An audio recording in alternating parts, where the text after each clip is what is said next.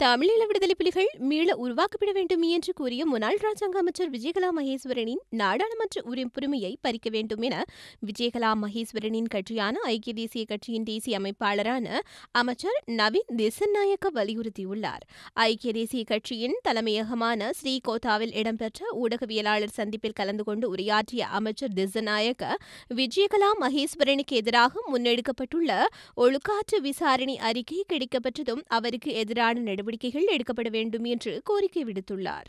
ஐக்கிய தேசிய கட்சியானது முன்னாள் ராஜாங்க அமைச்சர் ஜயகல மகேஸ்வரன் மீது ஒழுக்காற்று விசாரணைகளை மேற்கொண்டுள்ளது. எனினும் இதற்கு இன்னும் 2 அல்லது 3 வாரங்கள் காலம் தேவைப்படும். ஐக்கிய தேசிய கட்சியை சேர்ந்த அமைச்சர் அகிலவிராஜ் காரியவம்ச, கபீர் சாஹிப், ரஞ்சித் மத்கம பண்டார மற்றும் நீதியமைச்சர் தலதா அத்துக்குரல தலைமையில் குழுவொன்றினை நியமித்து முன்னாள் ராஜாங்க அமைச்சர் ஜயகல மகேஸ்வரன் மீதான ஒழுக்காற்று விசாரணைகளை மேற்கொள்ளவுள்ளோம். அதன் மூலம் நியாயமான அறிக்கையொன்று சட்டமா அதிபருக்கு முன்வைக்கப்படும் என எதிர்பார்க்கிறேன். எனினும் தனிப்பட்ட ரீதியில் முன்னாள் ராஜாங்க அமைச்சர் ஜயகல மகேஸ்வரனின் நாடாளுமன்ற உறுப்பினர் பதவியையும் ரத்து செய்ய வேண்டும் என கோரிக்கை விடுத்துள்ளேன். அவர் எவ்வாறானதொரு மனநிலையிலும் அவ்வாறான கருத்தினை தெரிவித்திருக்க கூடாது. தெற்கில் உள்ள எமக்கு பல பிரச்சனைகள் உள்ளன, எனினும் நாம் அவ்வாறான கருத்துக்களை முன்வைப்பதில்லை. அரசியல் தலைவரானதும் ஒரு ஒழுக்கம் இருக்க வேண்டியது கட்டாயமாகும். நாம் நாடாளுமன்ற உறுப்பினராக தெரிவாக நாடாளுமன்றத்திற்குள் வரும்போது மேற்கொள்ளும் உறுதிமொழியினை ஒருபோதும் தட்டி கழிக்கக்கூடாது. அவ்வாறு செய்தால் அதற்கான விளைவுகளை கட்டாயம் சந்திக்க வேண்டியது அவசியம். புனர்வாழ்வு அளிக்கப்பட்ட தமிழீழ விடுதலை புலிகள் கட்சியினரால் ஜூலை 5ஆம் தேதி யாழ்ப்பாணம் உட்பட தமிழர் தாயக பகுதிகளில் கரும்புலிகள் நாள் அனுஷ்டிக்கப்பட்டிருந்தது.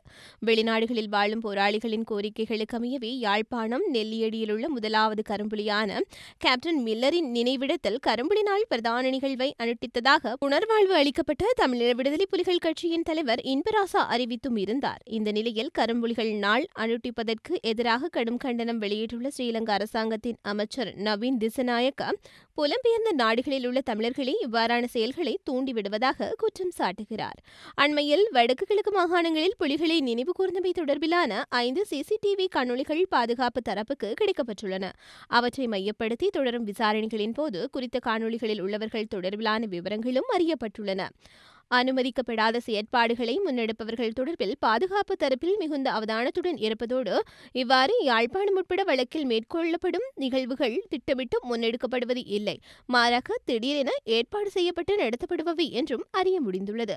எனினும் அண்மையில் வடக்கு கிழக்கு உள்ளிட்ட 2 மாகாணங்களிலுமே கரும்புலி நாளை நினைவு கூர்ந்த 5 சம்பவங்கள் மாத்திரமே பதிவாகியுள்ளன. உள்நாட்டில் மேற்கொள்ளப்படும் இந்த நடவடிக்கைகளை புலம்பெயர் அமைப்புகளின் வழிநடத்தலின் பிரகாரம் இணையம் வாயிலாகவே முன்னெடுக்கப்பட்டு வருவதாக தெரிய வந்துள்ளது. எனினும் ஐக்கிய தேசிய கட்சி ஒருபோதும் விடுதலை புலிகள் இயக்கம் மேலோங்குவதனை ஆதரிக்காது. இவ்வாறு புலம்பெயர் அமைப்புகளின் செயற்பாடுகள் தொடர்பில் பாதுகாப்பு தரப்புகள் உஷாராகவே இருக்கும் வேளையில் ஜனாதிபதி மைத்திரிபால தலைமையிலான பாதுகாப்பு தரப்பு புலம்பெயர் அமைப்புகளின் செயற்பாடுகள் குறித்து கழுகு பார்வையுடன் இருக்கும். இவ்வாறான சம்பவங்கள் இடம்பெறுவது தெரியவந்தால் முப்படையினரும் குறித்த இடங்களுக்கு விரைந்து செயற்பட அனுப்பப்படுவார்கள் என்று அறிவிக்கப்பட்டுள்ளது. இந்த மாதிரி நிறைய வீடியோஸ்க்காக IBC தமிழை சப்ஸ்கிரைப் பண்ணுங்க. நாங்க போடுற ஒவ்வொரு வீடியோவையும் நீங்க மிஸ் பண்ணாம பார்க்கணுமா? அப்போ கீழே இருக்க பெல் பட்டனை மறக்காம கிளிக் பண்ணுங்க.